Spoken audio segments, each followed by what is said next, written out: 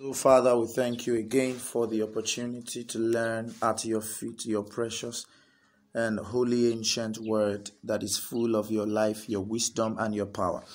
We trust that you will grant once again that the tablet of our hearts gets to receive of virtue, of life, of wisdom, and of revelation from your word as we study together. In Jesus' precious name we have prayed. Amen. All right, glory to God. Welcome to How to Study the Bible, Part 2. Part 1, I think we're about to round off saying that there's what we call hermeneutics. And that hermeneutics can simply be defined as the art and science of interpreting the Bible. Hermeneutics can be defined as the art and science of interpreting the Bible. That there is a way to interpret the Bible. And if we do not understand how to interpret the Bible, then we are going to misunderstand God. And when a man misunderstands God, you will misunderstand his intent in your situation and even in divine instructions. And then when you misunderstand God, after a while, your life begins to show how far gone one is in error. Sometimes the manifestation of one being in error takes a while. It's an angular shift. You know, when you draw a triangle or you draw two lines, the more angular shifts they possess, you may not quickly see it from the beginning, but the longer the lines go, the more obvious it becomes that there was an angular shift. And this is one of the things we are called to guard against as an apostolic people. We said that the Bible is God's thoughts in written documents. We said that scriptures are God's original and only infallible revelation of himself, and his saving activity for all people. You know, Jesus gave credence to the word of God. If you look at Matthew chapter 5 and verse 18. So Jesus in Matthew chapter 5 verse 18 was saying, for verily, verily, verily I say unto you, till heaven and earth pass away, one jot or one tittle shall in no wise pass from the law till all be fulfilled. And if you look at verse 17, just verse 17, Jesus said, think not that I am come to destroy the law or the prophets. I am not come to destroy, but to fulfill. And you see the expression, the law and the prophets. When you hear the law and the prophets, it's actually talking majorly about the entirety of the Old Testament. So that means the Old Testament is a summation. The Old Testament is a summation of the law and what? And the prophets. So it was not as if Christ's intention was to abolish the Old Testament revelation. Rather, it was that he came to see it fulfilled. Are we together? So you see ethical laws, you see moral principles, you see civil laws, you see all those things were just manifestation of God's moral nature and his will for our lives. And most of which still apply even till this day. It's just the ceremonial law, and the sacrificial system that are no longer binding. Are we together? So the law was a moral code. It was just like a moral code that the people lived by, especially those who were in a saving relationship with God. By obeying it, we get to express the life of Christ within us. But faith in Jesus Christ is actually the point of departure for fulfilling the law. Why? Because through faith in Christ, God has become our Father and is the lawgiver, but we are now his children. So that is where we begin from. We begin from grace. We begin from the ministry of the indwelling Spirit who guides us into all truth. Now let's continue quickly. Jesus spoke about, the pivotality of the word, and the word being, God's revelation to us. If you consider John chapter 5, verse 19. John chapter 5, verse 19. John 5:19. Is somebody there?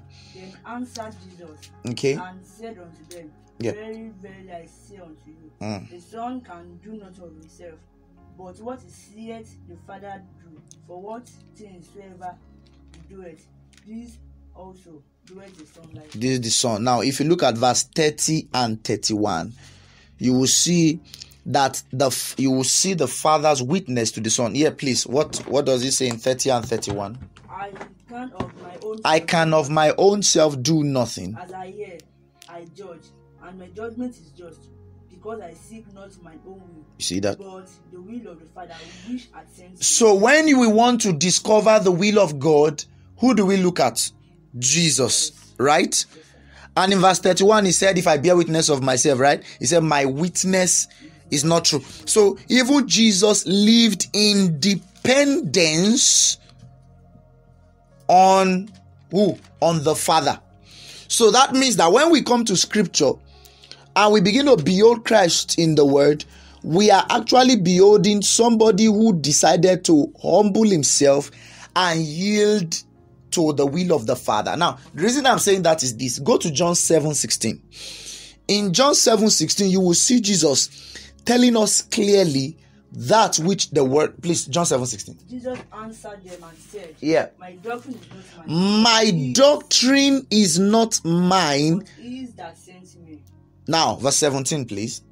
If any man will do his will, if any man will do his will, he shall know of the doctrine. He shall know of the doctrine, whether it be of God. I speak of myself. So you see that there is this, the saving faith, the true, genuine saving faith, all right, and an experiential knowledge of Jesus' teaching require a desire in us to do the will of God. So you cannot really understand the word of God if your desire is not to do the will of God. Are we together?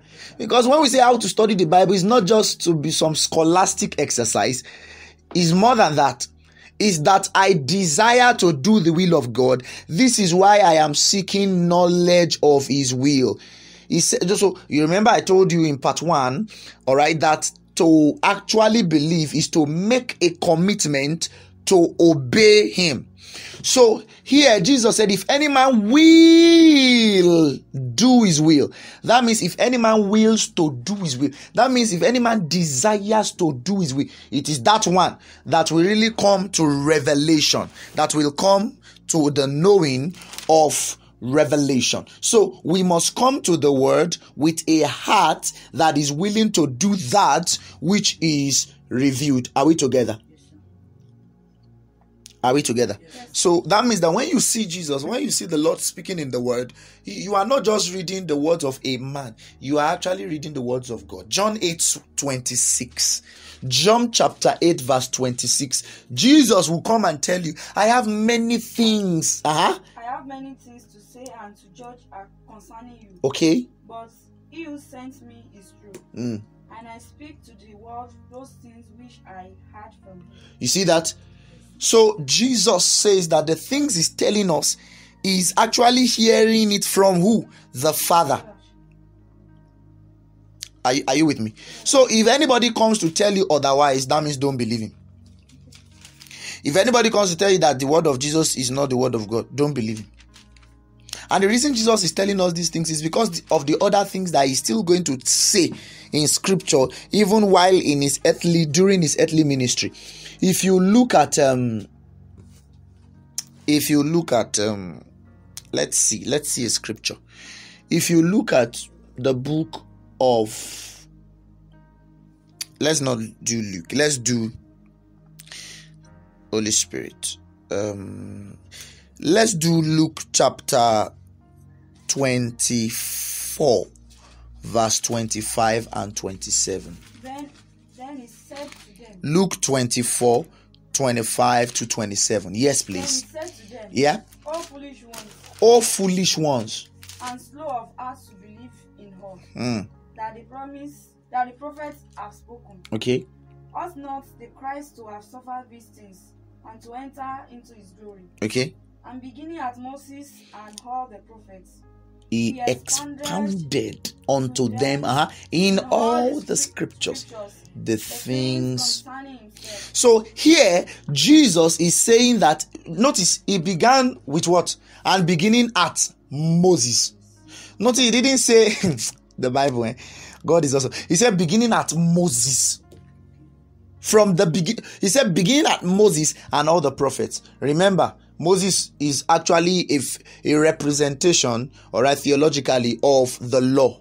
When you hear Moses, you're talking about the law. That's why you hear when Moses is read, he's actually talking about the law. And then the prophets contain both the minor and the major prophet. So remember the scripture we first read that said the law and the prophets, right? So Jesus himself believed in the law and the prophet because he was the one that made the Holy Ghost inspire them to write and speak. You don't understand? This is the one they were talking about, now talking. So Jesus is not contradicting the law and the prophets. He's rather he is fulfilling the law and the prophets. Are we together? Yes. So if we despise or deny the full inspiration of scripture, then we are denying Jesus' witness as the one who was truly sent by the Father to atone for the sins of man and then to die and rise again for our justification. These understandings are very important if we will come into accurate biblical interpretation. Are we together? Yes, sir. Is somebody with me? Now, let's just make some progress. The word of God actually gives expression to the character of God and to the wisdom of God. The word of God, the Bible, gives expression to the character and wisdom of God. That means that if you want to know who God is, look at Christ and look to the scriptures and wisdom. 2 Timothy 3:15. 2 Timothy 3:15. The words gives expression to the character and the will of God. 2 Timothy 3:15, please. Yes, please. 2 Timothy 3:15. And that from a child. And that from a child. Has known the Holy Scriptures. You see that? Which are able to make thee wise unto salvation through faith which is in Christ Jesus. Do you notice that? From a child thou hast known the Holy Scripture, which is able to make you what? Wise unto something, unto salvation. So it is the Holy Scriptures, okay, that understanding that helps you to become wise unto salvation. Because salvation is not really about man, it's about God's desire. God is the initiator of salvation. God is the originator of salvation. It was God that sent Jesus to die. It is God that gets glory for our salvation. It's God that gets glory for our redemption. It's God that gets glory for our justification. It's God that gets glory for our sanctity. It's about God and His saving activity. That's why it's the scriptures that make you wise unto salvation, not motivational books. The scripture. Are you with me? In Matthew chapter 4 verse 4, okay, when the temptation of Jesus in the wilderness, what the Bible says was that Jesus' response to his first temptation was, when Satan said, Son of God, command these stones to be made bread. Jesus answered and said, it is written. Notice that word. It is what? Written. He didn't say it was guessed. It is written. That means Jesus had a reference. Man shall not live by bread alone, but by every word that what proceedeth out of the mouth of God. So here you see Jesus, engaging the written word, okay, in overcoming temptation. We are also seeing that if you actually do not meditate day and night on the verses of scripture, okay, that you study and memorize it, you will not be able to quote these things when temptation comes. In fact, you cannot hide the word of God in your heart if you have not tried to hide them in your head. Are you with me? There is that place of wanting to memorize that now helps you in meditation. So somebody is facing a temptation. What memorized passage of scripture do you actually have? So that means that knowledge of the word helps you overcome temptations. Are you with me? Or let me say, understanding and application of the word. The right understanding and what? Application of the word helps you to overcome temptation. Do you see that? This is why the word of God must be received. Have you read 2 Timothy 3:15? Yes. So the word of God must be received with meekness. Remember James 1:21. Receive with meekness the engrafted word, which is able to save your souls. The word engraft actually also means to memorize. Engraft your word.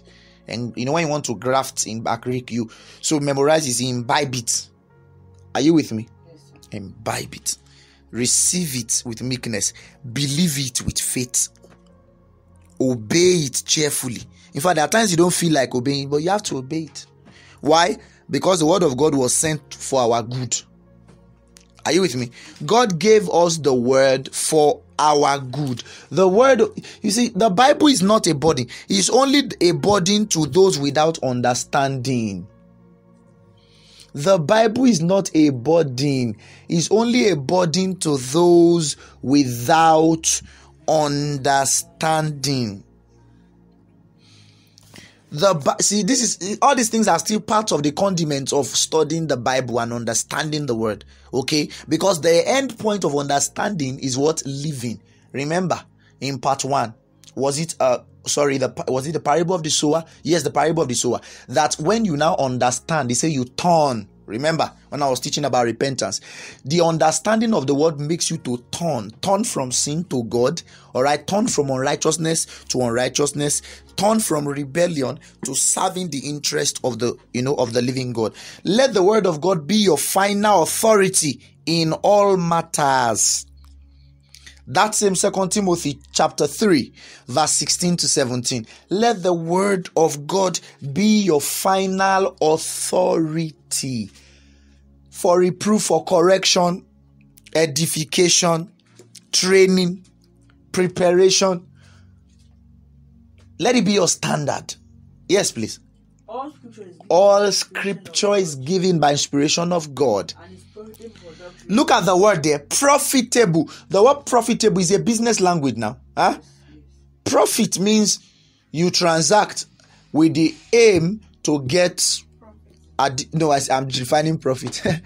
Is with the aim of getting an additional fund. Or we can also say profit is adding more value. Or profit is making more impact. Okay? Profit, bringing glory to God, is also part of profit in the kingdom. So you see that, yes, it's profitable. For doctrine. So all scripture, notice, it didn't say New Testament only. Are you with me? Yes, sir. It didn't say New Testament only. It didn't say the epistles only. It said all scripture. The word scripture is from the word graphe. It means all writing. All writing, all scripture, the scripture is what we call holy writ. It was written. It's a document. Are you with me?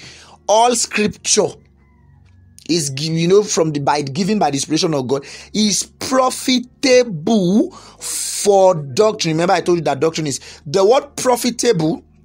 Are you with me? Is from the word ophelimos. Ophelimos means helpful or serviceable or advantageous. Just like Jesus said, it is expedient for you that I go away. You see that it's profitable, it's helpful, it's of advantage. That means that God gave us the Bible for our advantage. So when people try to twist the word of God, rather than it becoming advantage for them, it becomes an advantage for the flesh, which leads to their greater disadvantage. Are you with me?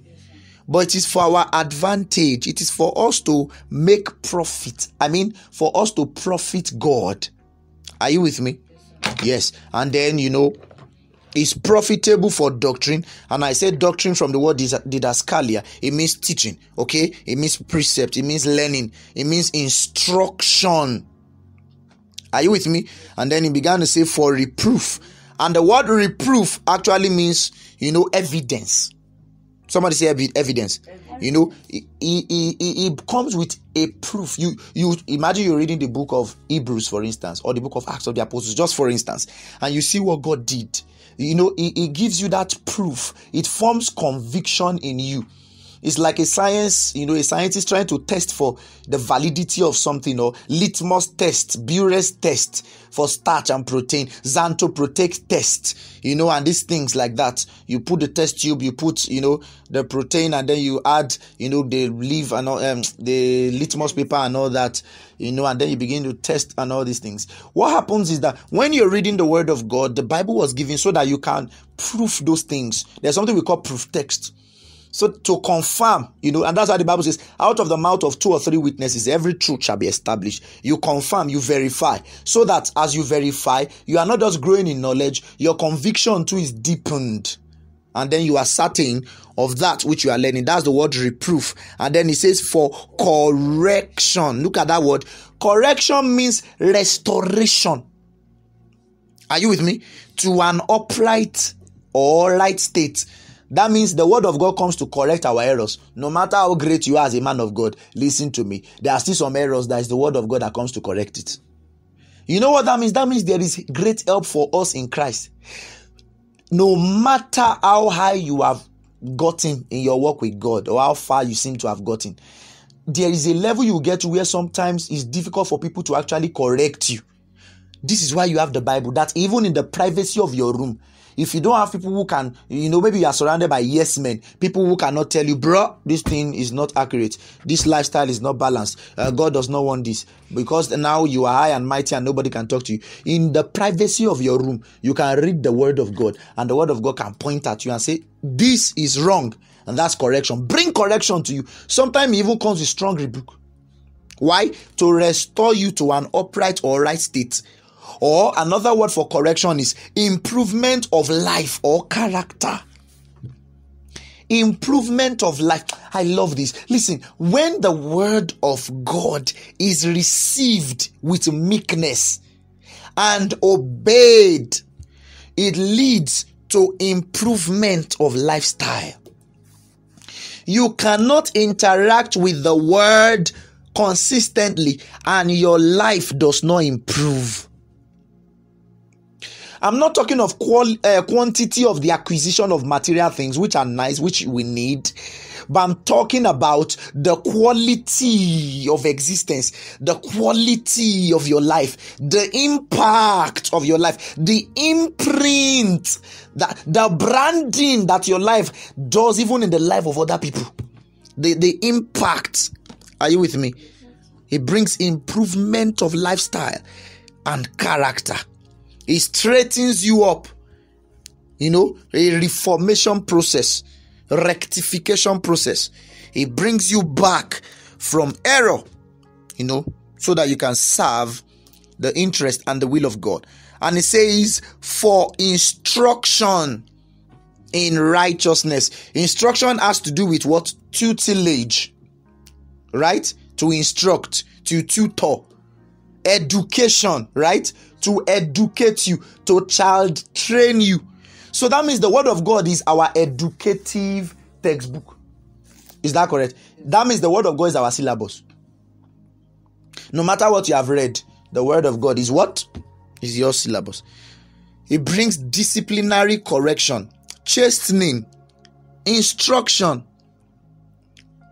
That's the whole training, that education you do for children. And the goal is what? To cultivate their minds and morals so that they can fulfill a higher purpose. It comes to correct mistakes. It curbs our excesses. It cultivates our soul. Curbs our passions.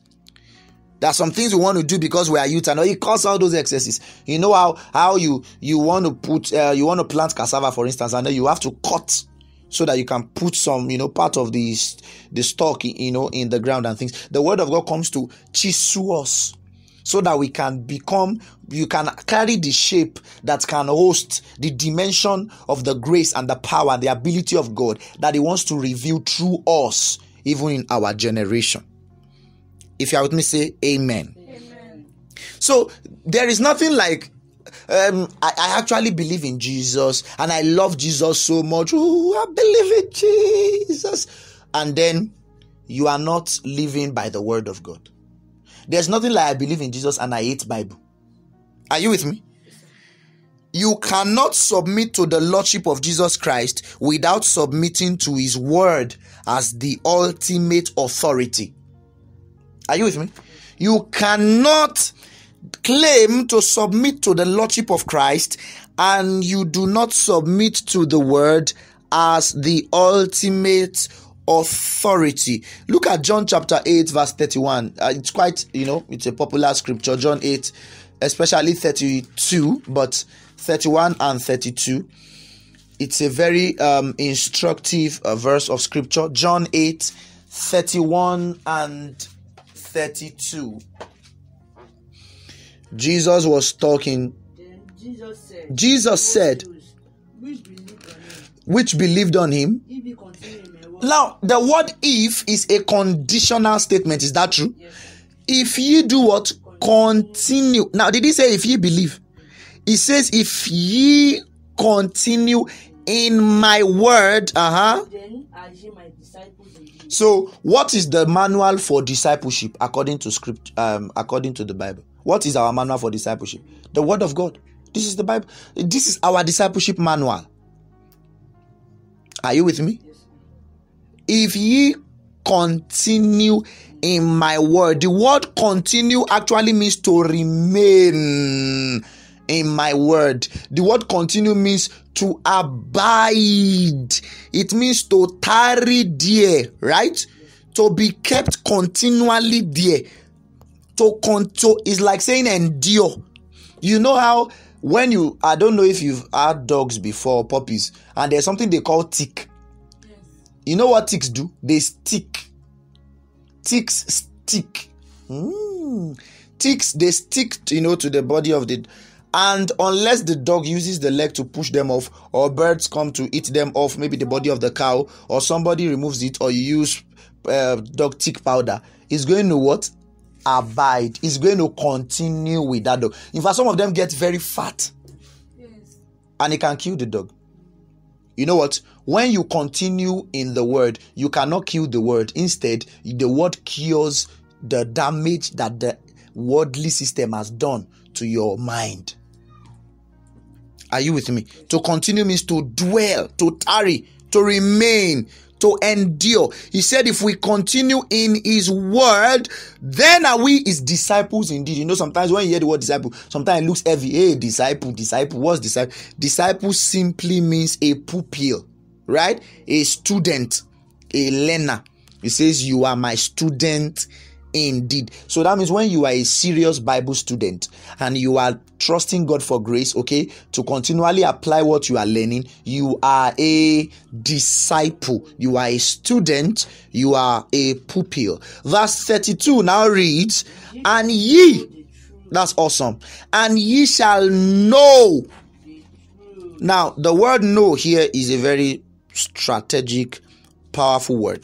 It's from the word ginosko, and it means to learn to know, to get a knowledge of.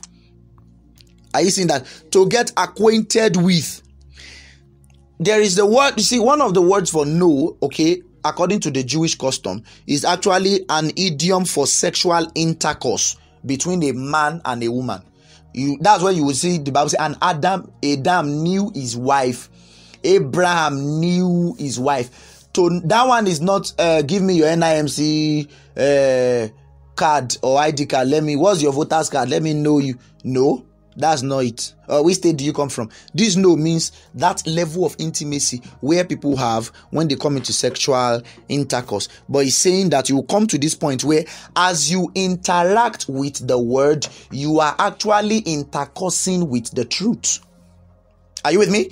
As you interact, as you fellowship with the word of God, you are making contact.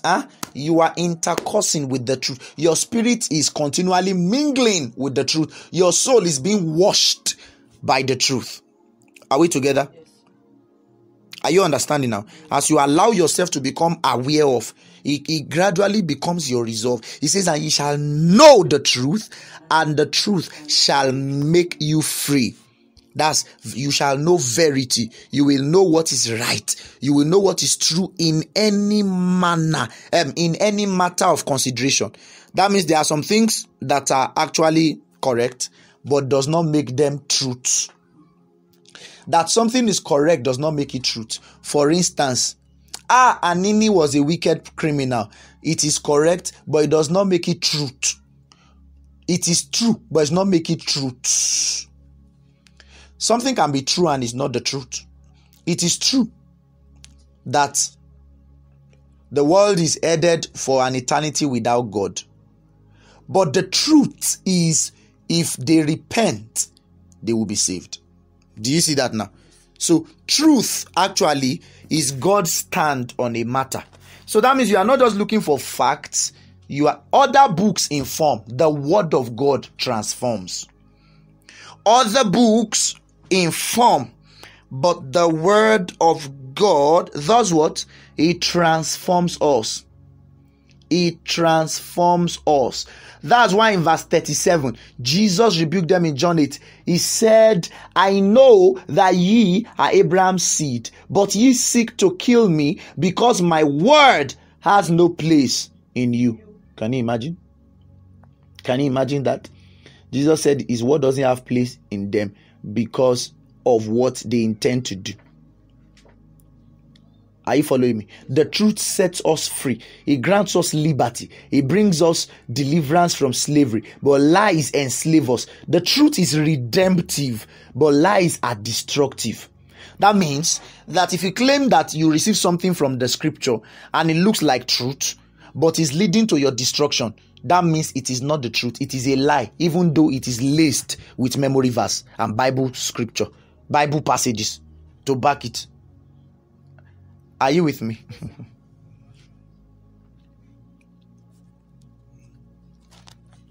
Are you with me, please? Okay. So, for instance, okay, let's just continue.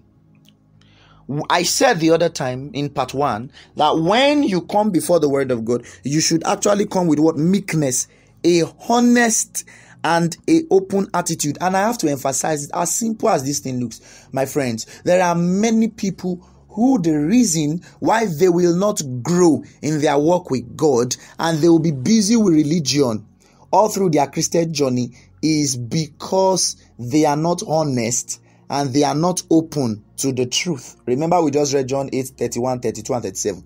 The reason why they will not make progress is because they are not honest. So they read the word of God, but what they are looking for is hand-me-down ideas, or they allow their denominational bias to cloud their understanding of a particular scripture, and they only read into it the meaning that they desire, or they are only reading into it their personal needs, and not what God is actually saying in that scripture. Maybe, for instance, the scripture says, oh, I shall make you the head and not the tail. But then they don't call it like that. They say, I shall be the head and not the tail. The Bible doesn't say you shall be the head and not the tail. It says it will make you. That means there is a process. But unfortunately, people want benefits, but don't want to pay the price, the demands of the benefits that they desire. Are you with me? That's why I taught you the other day that there are two kinds of pleasure. There is the good pleasure and there is the bad pleasure. The good pleasure is the one you pay the price before you enjoy it. The bad pleasure is the one you pay the price after you enjoying it. And so now let's continue. Understand, please, that your view of God affects your interpretation of scripture. And your interpretation of scripture affects your view of God. Do you see they are interwoven? Your view of God affects your interpretation of scripture, and the interpretation of scripture, your paradigm, your perspective also affects how you view God. So there are those who only see God as a tyrant and as a wicked warlord, seeking to devour them at slightest provocation. And there are others who see God as a Father Christmas and as a pet, like a schizophrenic who really cannot get angry and does not have a will of his own. those two pictures are not the accurate portrait of the God of the Bible. God is a father, but he is still holy, and he's still just, and he's still righteous. He is all in all. Are you with me? Yes, sir.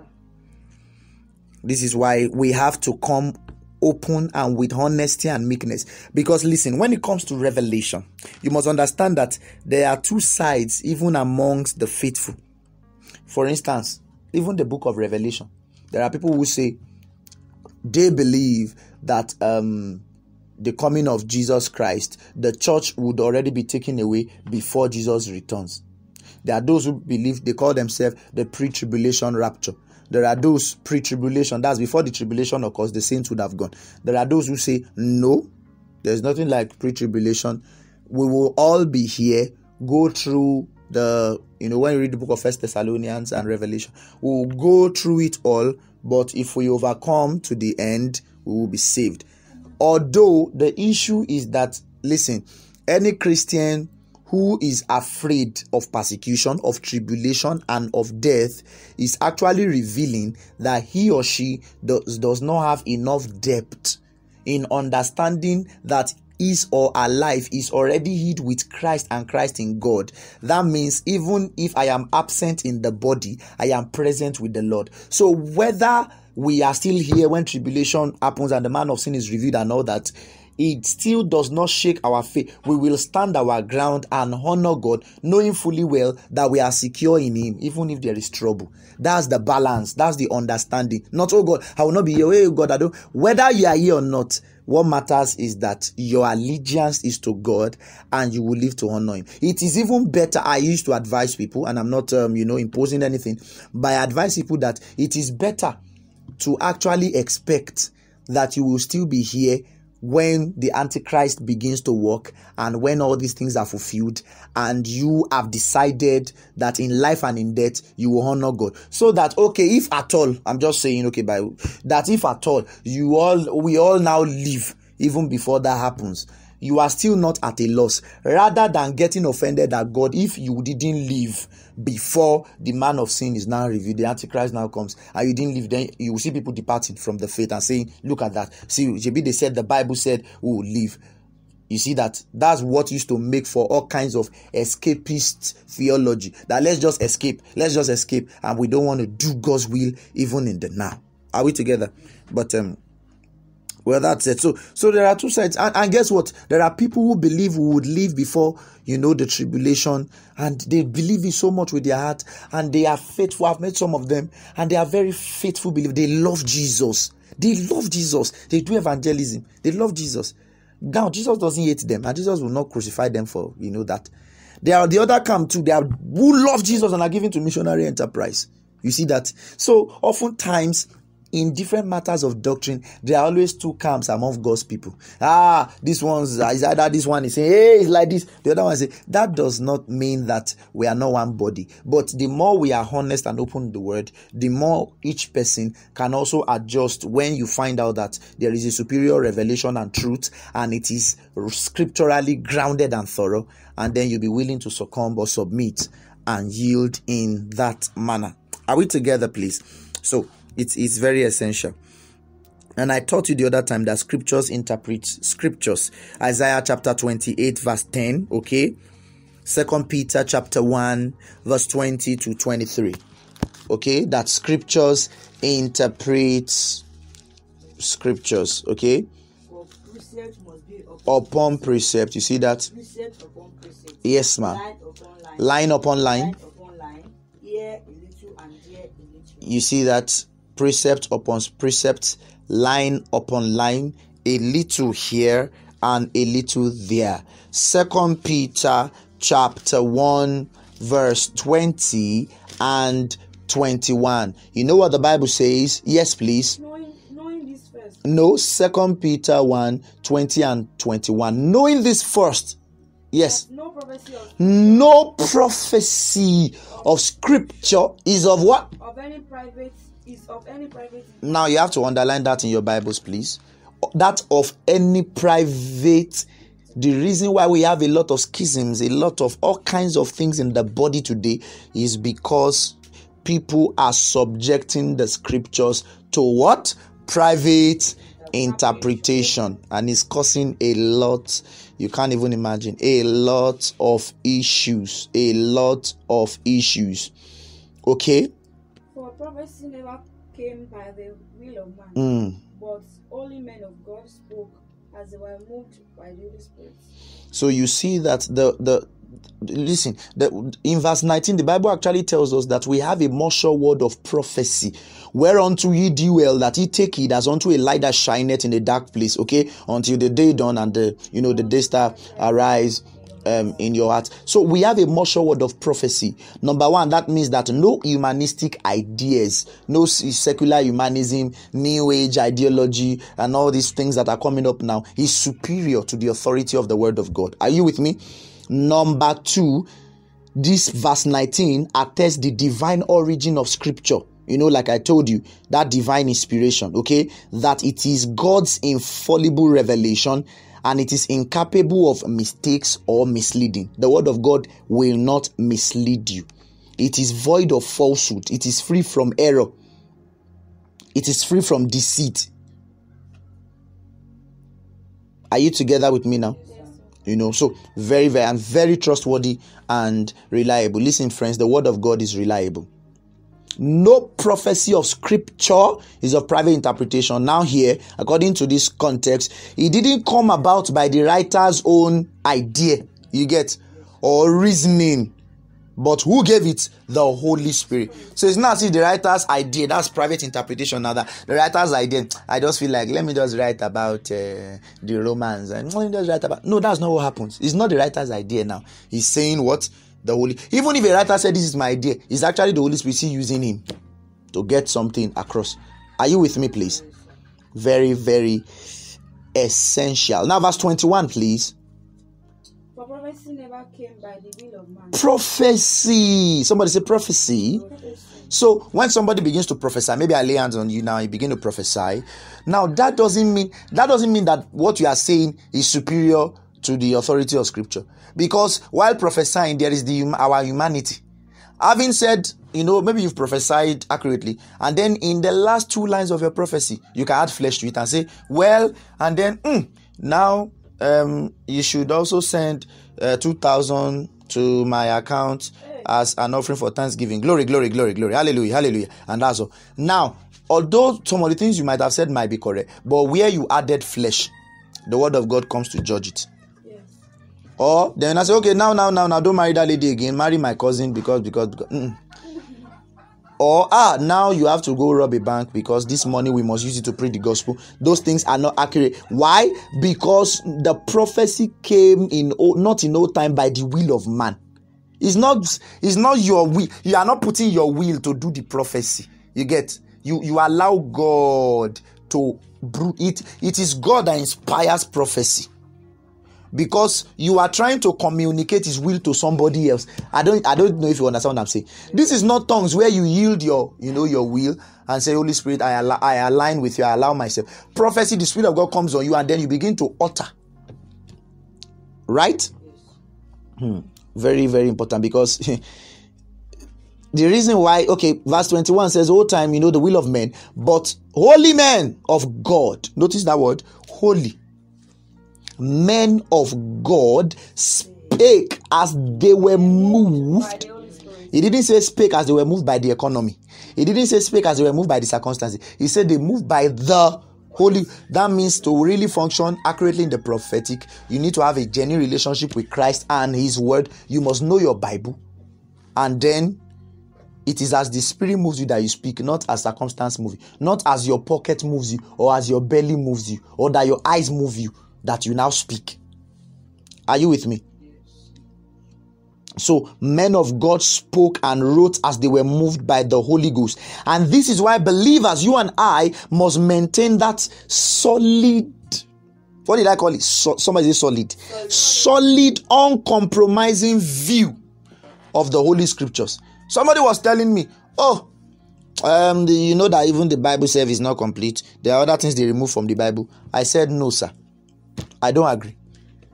While we've read, all kinds of, while in our quest, trying to seek revelation, we've read all funny books. I'm not going to mention their names so that I don't make them more popular. All kinds of extra biblical materials and all that. But I found out that God has decided that this compendium, all right, is safe for us. I'm not saying they are not that, but this one, he said, is safe for us. You hear some books or this one, this one is safe for us. So we must maintain a solid, uncompromising view of the Holy Scriptures as inspired by God or as given by the Holy Spirit. It has to be our mindset. We have to believe this, because without a solid view of the Holy Scriptures, number one, we will lack a foundation to build on. Number two, there will be no faith that endures to the end. Number three, there will be no certainty of our salvation. Number four, there will be no moral absolutes. That means this murder is a sin, Then tomorrow you say, well, since we don't hold the Bible very seriously, well, murder is not a sin again. Murder is nice. Or abortion is a sin. And they say, no, abortion is not really a sin. Sometimes abortion is not a sin. Killing, and all these things, fornication and adultery, they are not really sins. It depends on your mood and your feelings and your emotions. If we don't have a strong, solid, uncompromising view of the scriptures, all right, of the Holy Scripture, one, we don't have a solid foundation. Two, we don't have a faith that endures. Three, there is no certainty of our salvation, right? Four, there are no moral absolutes. Five, there is no message to preach without doubt. That means even we are not sure of what we believe. Six, there is no sure expectancy for the baptism of the Holy Spirit. We cannot be sure whether the Holy Spirit will baptize us or Jesus will baptize with the Holy Ghost, because we are not even sure. We are not even Is that 6 now? So number 7, we are not even sure of our redemption, and we are not sure whether we will resurrect and reign with Christ. Are you with me now? We are not even sure whether there is hope that Christ will even return at all. And that's very dangerous. Without a strong view of the Holy Scriptures, we cannot contend for the faith. We cannot withstand the extreme difficulties that will, come against us in the last days. I think you see that in 2 Timothy 3:1 and 1 Timothy 4:1, that the Spirit speaketh expressly that in the latter times men shall depart from the faith, giving heed to seducing spirits, doctrines of devils. That demons too actually they teach doctrines too. Are you with me? Remember I said doctrines are teachings. Demons don't enter lives just because the person slept under a palm tree or banana tree. No. Demons actually walk through what? Doctrines. It says doctrines of devils. That's what leads to the seduction of many.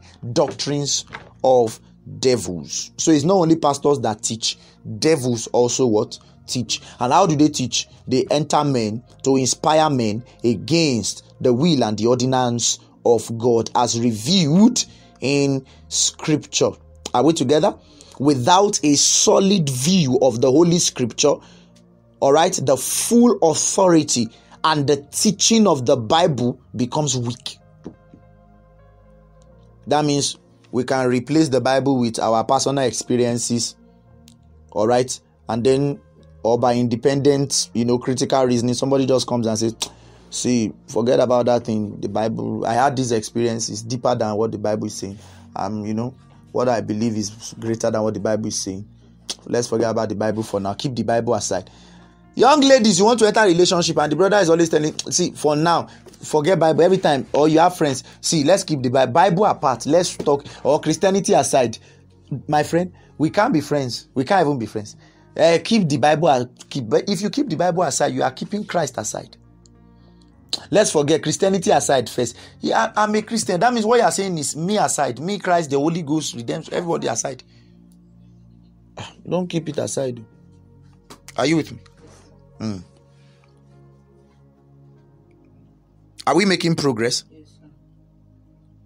So, It's very essential, because the scripture is also, like I said, an historical document, right? History is actually essential to everything. Okay, you see the sojourn of the children of Israel, the Exodus journey, which is actually like a type of the church. Okay, living, sin, Satan, and bondage, and then being emancipated and delivered, into a land flowing with milk and honey. But let's continue. You know that the Bible was written by, about 40 authors over the span of 1,500 years, at least, that range. Okay, and how many books does the Bible have? 66. Oh, that's beautiful. How many in the Old Testament and how many in the New Testament? Do you have an idea? Okay, which is more than which, Old Testament or New Testament? Okay, so go and do the assignment. How many books do we have in the Old Testament, right? And how many books do we have in what? In the New Testament. Now, let's make progress. Who is the author of the Bible? From the things I've been teaching you, by now you should at least know who the author of the Bible is. So who is the author of the Bible? God. Who is the author of the Bible? The Holy Spirit is the author of the Bibles, according to 2 Timothy 3:16, that holy men wrote and spake as they were moved by the Holy Spirit. So the Spirit of God is the author of the Bible, and 2 Peter 1, 20-21, the Holy Spirit is the author of the Bible. Now that's very striking. If the Holy Spirit is the author of the Bible, to know the Bible, who should you look for? Holy Spirit. Who should you relate with? Holy Spirit. That's why when I'm studying the Bible and I ask him, Holy Spirit, teach me. Listen, the Holy Spirit is attracted to meek people. He's attracted to teachable people. He's attracted to humble people. Jesus was God, right? As though he were man, because he was fully God and fully man on earth. And he was God. He was God as though he were man, and he was man as though he was God. Why? Because he had the Spirit of God without measure.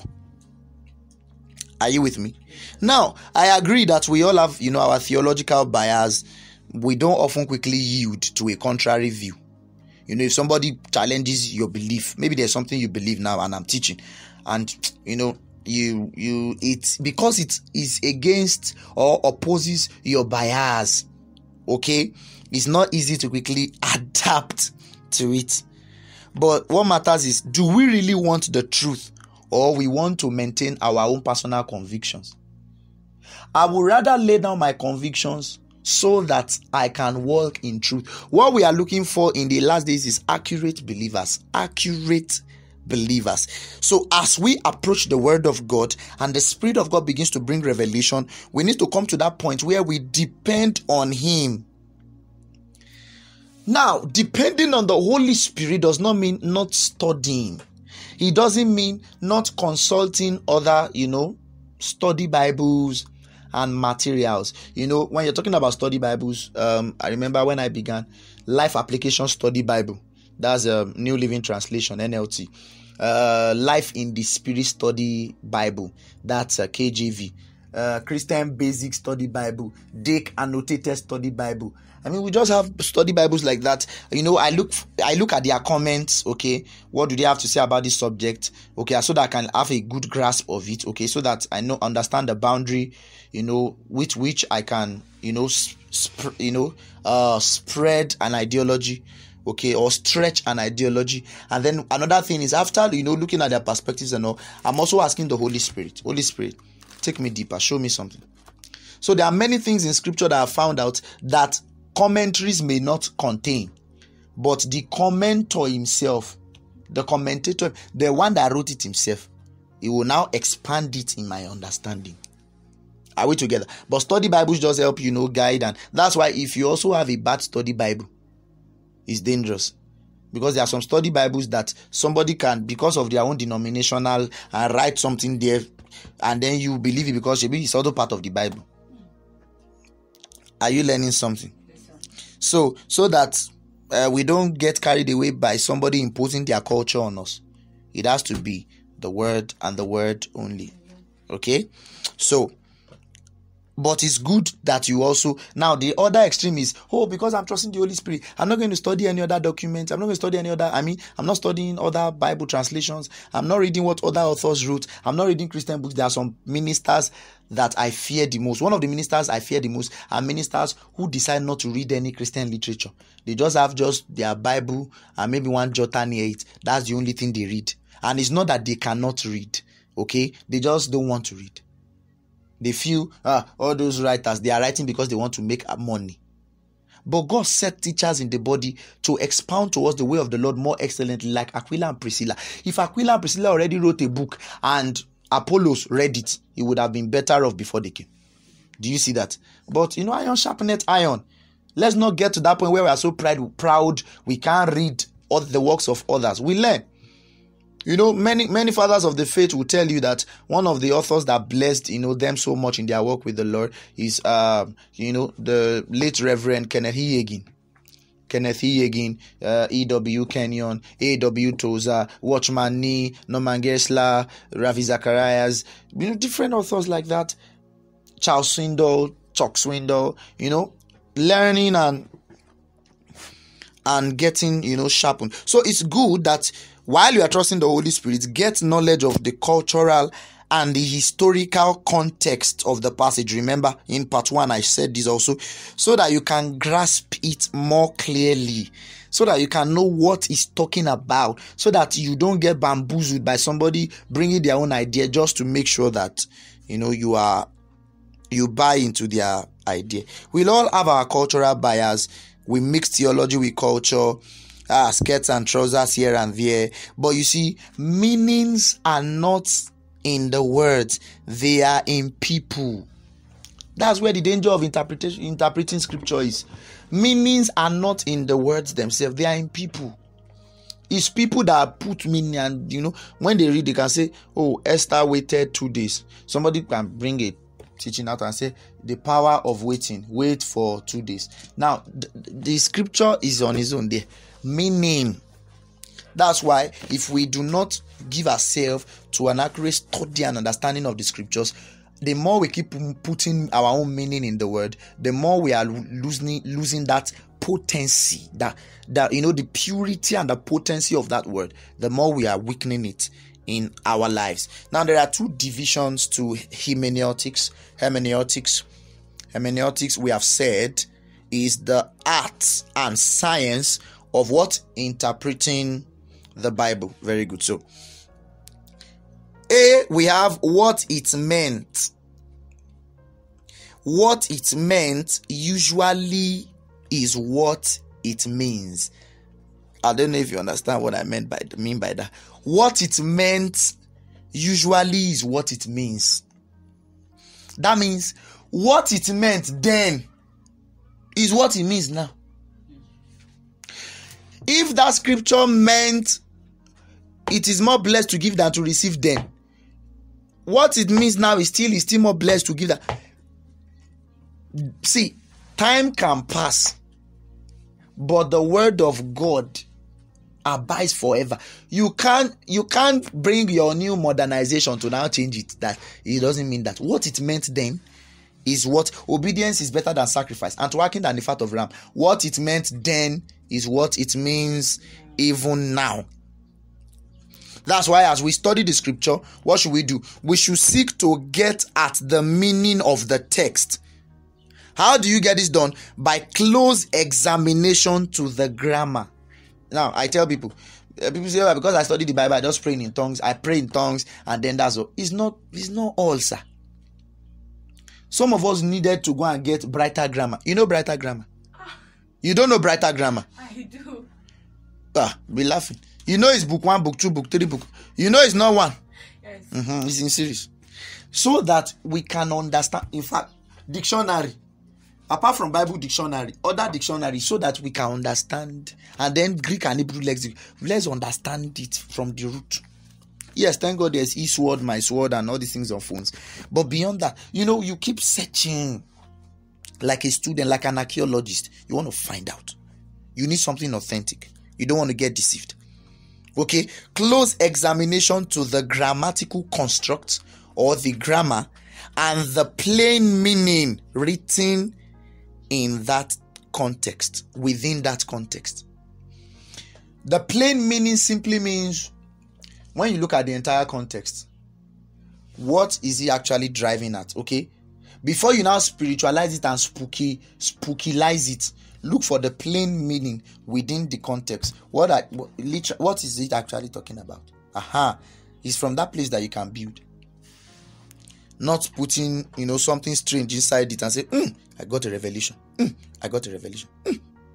It's all those things. Some of them are flesh. We just want we want to say something that is not scriptural so that we can feel like we have more authority over. We don't have more authority than scripture. We derive our authority from our interaction with scripture, aligning with what is scripture. The scripture is our ultimate, authority for truth and verity. It's our ultimate guide. Are you with me? Yes. Because the Spirit is the one that inspired it, so it's not contradicting Holy Ghost. B is the new style. The new style is what the text means. Is still what it means. What it meant usually is what it means. That's one. B now is what the text means is still what it means. Now, but here in the new style, okay, what the text means, we are trying to consider how does the text apply today. Do you see that? How does the text apply today? Men with men doing things that are not convenient. It looks KJV. What do you mean by men with men doing? Romans chapter 1. What are you talking about? And then you may not see it in the Bible written homosexuality, lesbianism, women and women doing things that are inconvenient, gay, and all these things. You may not see it there.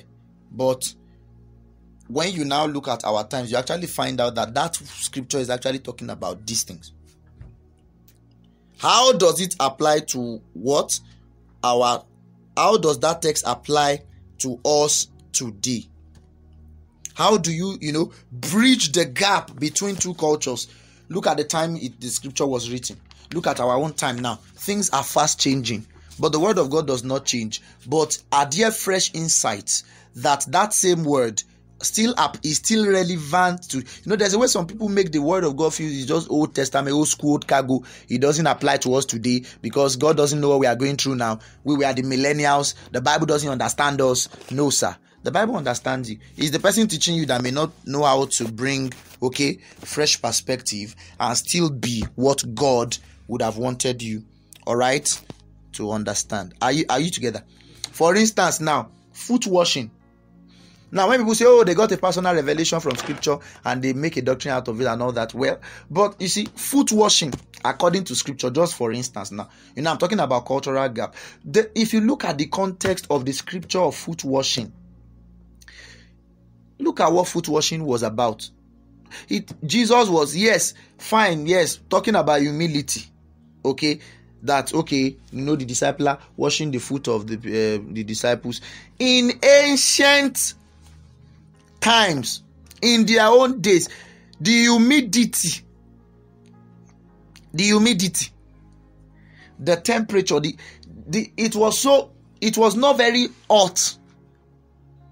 That's why you see them in robes, and in fact, it's just like let's just say Agbada, for instance. You have space within that can still allow air letting and all that.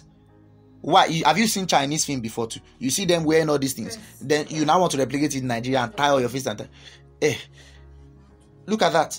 So that dress, for instance. So when you see the priest, everybody, look how the priests are dressing. That means you should be dressing like that today. You are not interpreting that scripture. That's not what that scripture meant. God didn't say everybody start wearing white clothes and yellow something all around.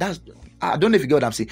This is not to speak against. I'm just letting you understand what Bible says in all fairness and sincerity. The average person, when walking in the days of Jesus, they had a lot of cattle and all that. There were animal dungs here and there. Okay, the road and all that, dust everywhere.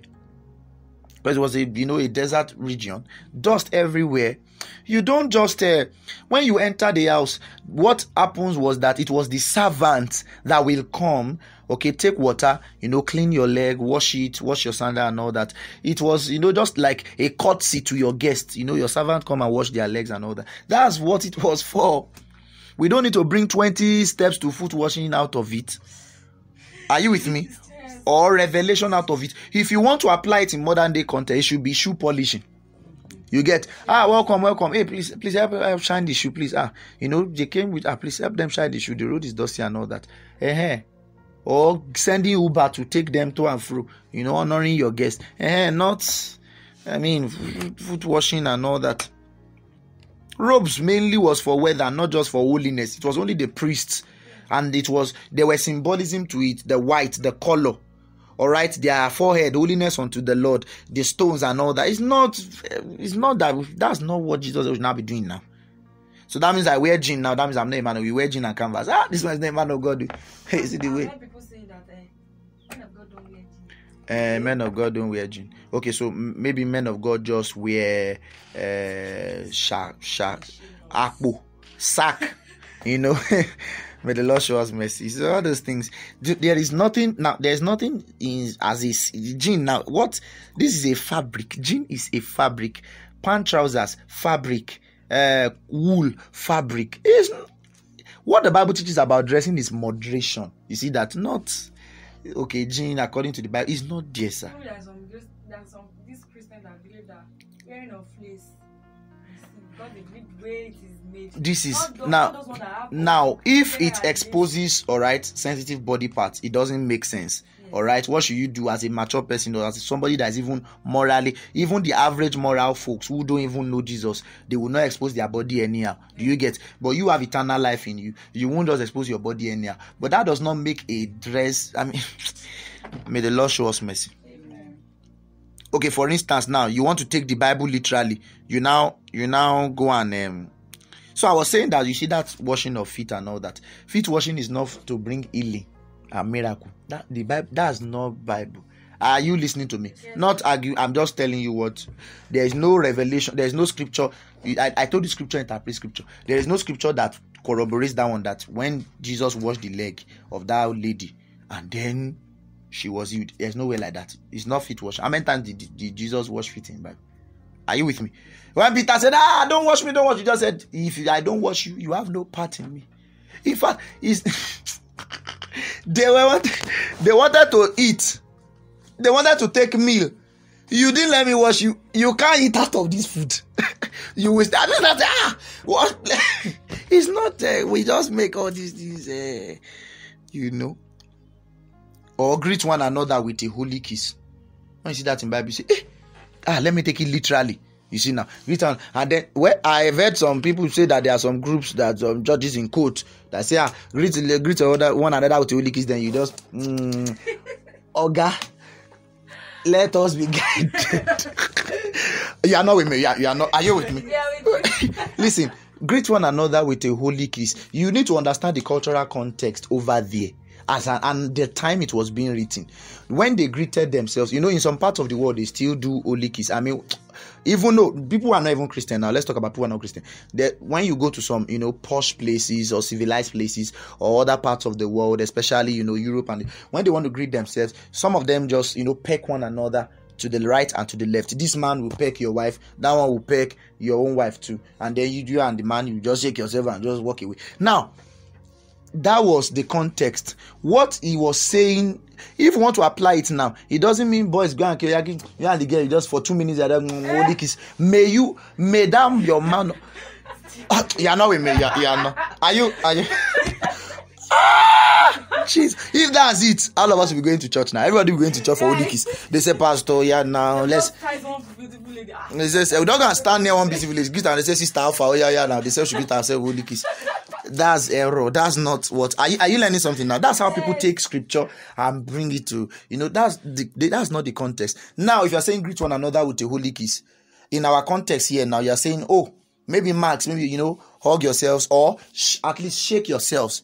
Hey, brother, celebrate yourselves and just be happy, greet yourself, courtesy and all that. Not, it has to be that Bible say kiss, follow Bible to the letter. The letter kill it. Is the spirit that gives life. Are you with me? Yes, sir. Okay, let's continue. Other methods of interpreting scripture as we prepare to pray.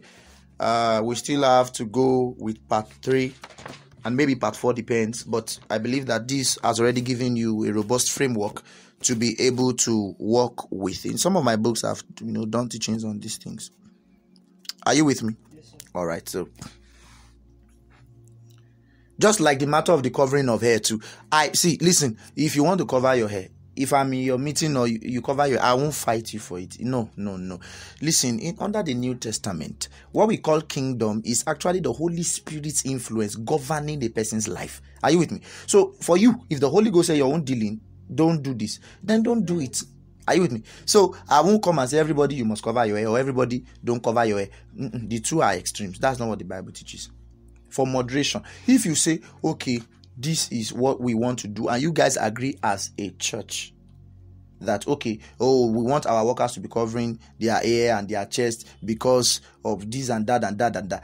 Well, you people agree to do it and you're doing it. But not that everybody must. That means if you don't cover your hair, you cannot enter our church. If you don't, these things are going to chase people away from the kingdom. Yes. Are you with me? I'm not saying become lax and loose, but I'm saying, listen, covering of hair in that scripture is talking about authority, submission to authority. Listen, man, the reason why man does not need to cover hair in church actually is because, listen, man already has a covering. The head of the man is Christ. Are you with me? Christ is the head. Please say with me, Christ is the head of the man. Christ is the head of the man. So somebody is not with me. Say Christ is the head of the man. So you see that the head of the man is Christ. The head of the woman is who? Is the man. This is what scripture teaches, not our new philosophies. Are you with me? If you look at 1 Corinthians 11, a man in verse 7, okay, if you look at verse 5, well, I don't want to deviate too much on this because, our teaching and all that. If you look at verse 3, but I would have you know that the head of every man is Christ. Do you see that? And the head of the woman is the man, and the head of Christ is God. Verse 5, but every woman, look at this, that prayeth or prophesieth with her head uncovered dishonors her head, for that is even all one as if she were shaven. Now hear this. For a man, verse 7, indeed ought not to cover his head. So he's talking about real head. As much as he is the image and the glory of God, but the woman is the glory of the man. Do you see that? So the woman, you see, the man, the God is the glory of the man, the head of the man. The woman is the glory. So he now says, for this cause ought the woman to have power over her head. Look at the word, power over her head, because of the angels. He uses the word power over her head. That's authority over her head. That's verse 10. He didn't say scarf. Look at verse 10, sir. What did he say? Verse 10, 1 Corinthians 11:10. For this cause ought the woman to have power on her head because of the angels. Do you see that? Did he say scarf? Leave that in. Hey, come back here. You are not with me. Are you with me? Yes, It's not. Now, does that mean if maybe you are used to covering your head and does that? No, I'm just saying that. It's not that if you don't cover your head, then God will hate you. All right? You'll be in danger of hell. And no, please.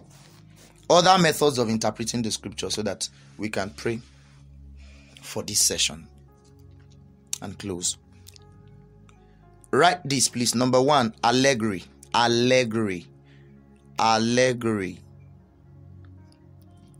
That's bypassing the literal words for a deeper spiritual meaning. allegory. Did you people do figures of speech in literature? All right. So you must have heard of allegory, oxymoron, irony. Okay. Bypassing the literal words for a deeper meaning. Now, Augustine, let me give you an example. I don't think you may want to write this because it's quite lengthy. But, well, if you are fast like me, it depends. Allegory, St. Augustine gave an allegorical interpretation of the story of the Good Samaritan. How many of you have heard of the story of Good Samaritan? Have you heard of the Good Samaritan? Yes. You know we call it Good Samaritan. Bible actually says Samaritan. But, of course, we know Good Samaritan. That's where you will see in the book of Luke chapter 10. Okay? Luke chapter 10, you will see the story of the Samaritan who had compassion, on the man that was stripped of all that he had. Okay, so now, if you read that scripture, because of our time, all right, you are going to see how that the priest, the Levites, everybody were busy, carried away with their own religious activities, and only the Samaritan. Actually, Samaritans have a long-standing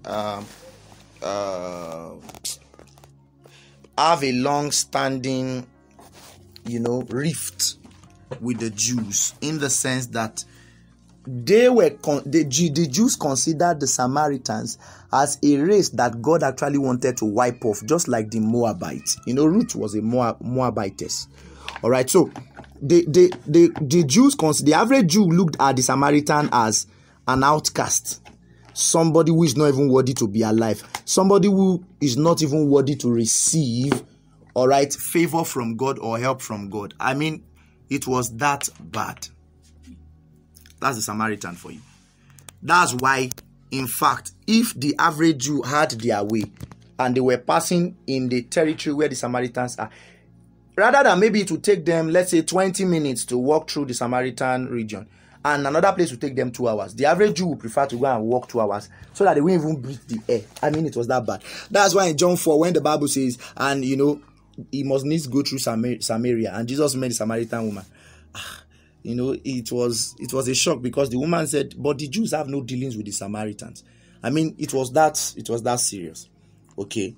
But in this story, it was the Samaritan that went to help him, healed his wound and all that. And Jesus ended by saying, he that showed mercy on him, and that you to go and do likewise, show mercy unto others. Now, in that allegory, you are going to see a certain man. Now, this is Augustine, it's not mine, okay? St. Augustine. A certain man here is Adam.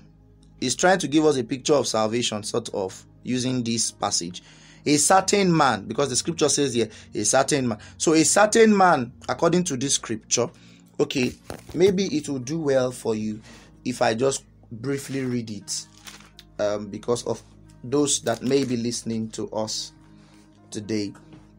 Now, Luke chapter 10, I'll begin reading from verse 30 because of time. Verse 30. And Jesus answering said, a certain man went down from Jerusalem to Jericho. Now, notice, a certain man, okay, went down from Jerusalem to Jericho, fell among thieves, which stripped him of his raiment and wounded him, and departed, leaving him half dead.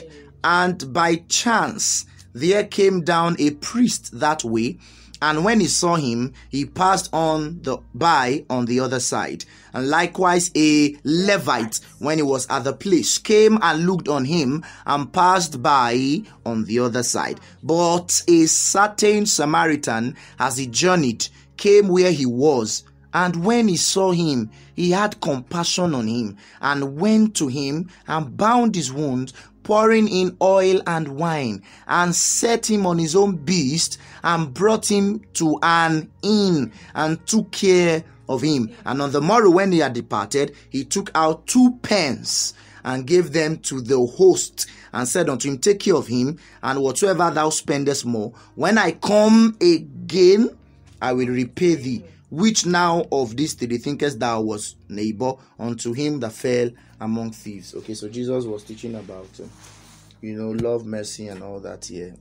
So, in St. Augustine's allegory here, what we see is a certain man is Adam. That was the certain man that went down from Jerusalem to Jericho. So in the allegory, Adam is the certain man. Jerusalem is the heavenly city of peace from which Adam fell. Remember, Jericho signifies the moon, signifying Adam's mortality. Thieves, the devil and his angels, stripped him of his immortality, beat him, that's persuading him to sin, left him half dead, that's he died spiritually, but he's still alive physically, thus he is half dead. Okay, the priest and the Levites consist of the priesthood and the ministry of the Old Testament, because the law enlightened, but it did not empower you. The law showed you what was wrong, but it did not empower you to do what was right. Are you still with me now? All right, the Samaritan represents Christ. Bound his wounds, that's binding the restraint of sin. Poured oil, that's comfort of good hope. Wine, exhortation to walk with a fervent spirit. Beast, that's the flesh of Christ's incarnation. And in, that's the church where it was taken care of. The morrow, that's after the resurrection. 2 pence, that's promise of this life and the life that is to come. The innkeeper, that's the servants of God, or Paul the apostle. Then, so these kinds of interpretation plays around with, coincidences of words, of numbers, and then situations. So that's allegorical, method of interpretation. But we must be careful so that we don't make, this was just a picture, just like you're an evangelist and you are trying to give a picture or illustrate what's happened, but it must still be rooted in scripture and does not contradict the character of those that you are using. So number 2 is typology. It's called the principle of types and typology. In my book, Contending for the Faith, I already explained some of these things. Types and typology, principles of biblical interpretation, types and typology. Similar to allegory, while taking seriously the literal meaning as well. So, for example, this one is actually taking seriously the literal meaning. Now, I'm going to explain it, maybe, just expand it a little. Now, if you consider the flood of Noah. Do you remember flood of? We used to call it the flood of the ark of Noah, the flood of Noah. Is it Noah's flood? Okay. The flood represents what? A type of the world under universal judgment. That's what we call type. A type. There's difference between type and archetype. Like it's like a skeleton of something. Let me give an instance. The rod of Moses that was lifted in the wilderness, that as many who looked to it, they lived. That was a type of the Christ that is to come. The Son of Man, if you will lift up the Son of Man, he will draw men unto himself. They will look to him, they will be lightened, and their face will not be ashamed. Because when they looked to that brazen serpent, what happened? They didn't die anymore. They weren't beaten by the serpent anymore. When you look to the Christ, who has bruised the head of the serpent, are you saying now? That's what we call type. Joseph was a type of Christ. I'm just giving examples. Joseph was a type of Christ. Why? He was betrayed by his own. You see that? He was sent out. He was in the pit. And then, he was coronated. But guess what? He still reconciled, right? And forgave his brothers and brought them back. Joseph was a type of Christ. Joshua was a type of Christ, leading the people of God out of captivity. Are you with me now? So the flood represents a type of the world under universal judgment. And if you look at Noah, God chose one man. That's Noah too was a type of Christ, in a sense, because God chose one man to be a savior. Are you with me? If you believe, how would you be saved in the times of Noah? You have to believe in order to enter the ark and be saved from the flood. Do you see that? So that's what we call principle of types and typology. A type is a picture. Most times you see it in the Old Testament, and then you now go to see the manifestation in the New Testament. It's called types. Right? So number 3 is exegesis. Exegesis. Number 3 now Exegesis. Exegesis. Exegesis means, bringing out the basic meaning of a text. All right, the basic meaning. That is what it meant originally. Now, this was the argument of Luther. That's the reformers, the Protestant reformers in their days. Luther and John Calvin. They actually rejected the allegorization that they would, that Augustine was bringing, interpreting the Bible. But they said exegesis is, what does it mean originally? That's what you should stick with. Exegesis is, however, different from exposition, but still in that vein. All right, still under the umbrella. Exposition is bringing in the teaching or the significance of the text. Are you with me? Bringing in what? The teaching or the significance of the text. So what do we learn? All right, from the text. After the whole, what do we learn from it? Then, apart from exegesis and exposition, under it we now have application. How does this teaching apply to life at present? All right, or how does it apply to my personal life? There are a lot of people who read the Bible and all they just do is they just want to prove a point, or they even commit what we call eisegesis and eisegesis, bringing what they want as scripture and wanting to run it down the throat of other people. Application, how does it apply to me? What can I learn from it and what can I do with it? Exegesis seeks to explain in a way that at least should be quite satisfactory. Explain in a way that should be quite satisfactory. Are we together? So there are principles for Bible interpretation. And what are principles? Principles are a principle is a set law, all right, an established way of doing things. That's what a principle is. It's what? A set law, an established way of doing things. So there are principles for doing things. And why do we need principles of Bible interpretation? We need it because they protect us from being misled and misleading others.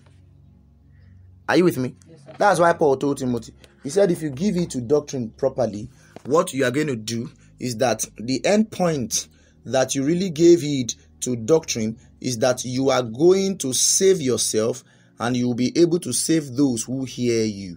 That's 1 Timothy chapter 4 verse 16. Take heed unto thyself, thyself, and then unto the doctrine. Continue in them, for in doing these thou shalt both save thyself and them that hear thee. Are you with me?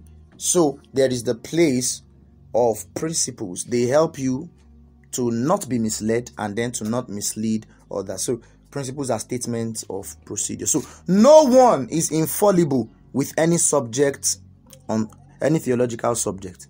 That means nobody has it all, that there's nothing more to learn, there's nothing more to know, but at least we all can have a framework, and this is our framework. This is what we are going to work with. This is the the boundaries of our operation within the context of the scriptures as it relates to this particular subject, and then anything contrary to it, then we now begin to refute it. So it's also good that we consider the language. Remember, the language, Hebrew. I told you that the scriptures is Semitic, Hebrew, Aramaic, and the Greek. In fact, God is so awesome that He actually waited for the Greek to already, begin to exist before He now sent Christ to come in person. Because the New Testament is written in the Greek. So that there is no ambiguity or confusion as to Old Testament said this and that and that. The Greek